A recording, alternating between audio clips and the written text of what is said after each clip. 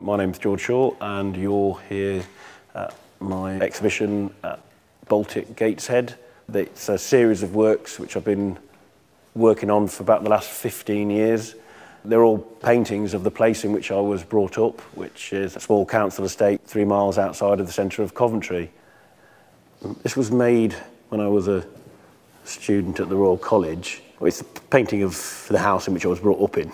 The reasons for me wanting to make a painting of this particular house at that particular time was wanting to sort of do that journey back home, probably think at a time and a place where things were quite clear, things were quite sure. I mean, I always wanted to be an artist, and me working away in this upstairs room is a memory I have quite fondly. It was a very nostalgic, romantic, sentimental, which was kind of a strange thing to have been doing at art school. Everyone I knew would think, oh, it's a bit sentimental in it, as if there was something wrong in that. But I don't know, this was my attempt to be a human being.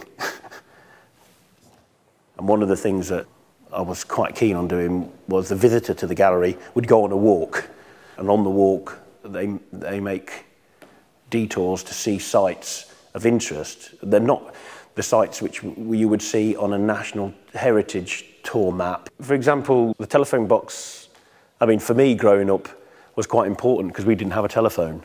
It seems bizarre now when I'm carrying a phone in my pocket. Absolutely. In fact, the last time I saw that telephone box being used was somebody on a mobile phone in it.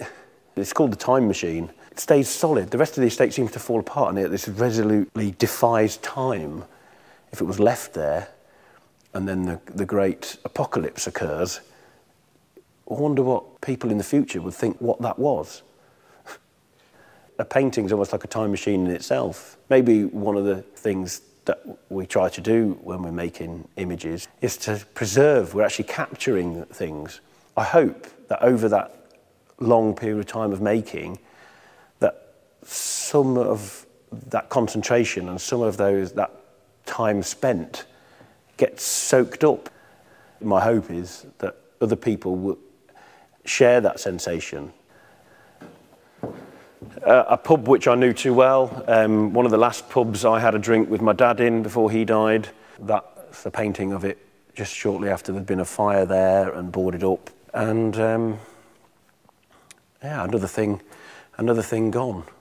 Is it always a sad thing? Yeah, I find it extremely sad. I feel that all this, in a sense, is a pathetic fallacy, you know, seeing the landscape or the climate, bits of concrete, that they reflect my emotional life. The reason why it's raining isn't because I'm sad, it's just raining. But I think we have a tendency to think that we're in union with these things. And looking around this place and finding these very familiar things that I've known since since I could virtually see or think or walk, just being removed off the face of the earth without anybody saying anything. I mean, why would they say anything? It's just a shitty old pub. And I think the thought of things gone, like the thought of the ending of stories or the ending of a good night out, it's quite sad. Oh, has it come to an end? Well, all the paintings in this series are made using the enamel paints that most people are familiar with from painting model aeroplanes. It provides a very glossy, artificial, impermeable surface to the works. Like the place itself, it gave each picture a curious identity of its own. They were quite perverse because you're making the paint do something which it's not designed to do. They're designed for painting bits of radiator or touching up your bike. They're not the stuff of that oil paint's made for, like depicting gods and kings and crucifixions. It's just not that type of paint. Here we go. Possibly the most unsophisticated painting layout you ever like to witness. I feel somewhat embarrassed that these are the ingredients of my life. Oh, it's like the painting table of someone from Last of the Summer Wine.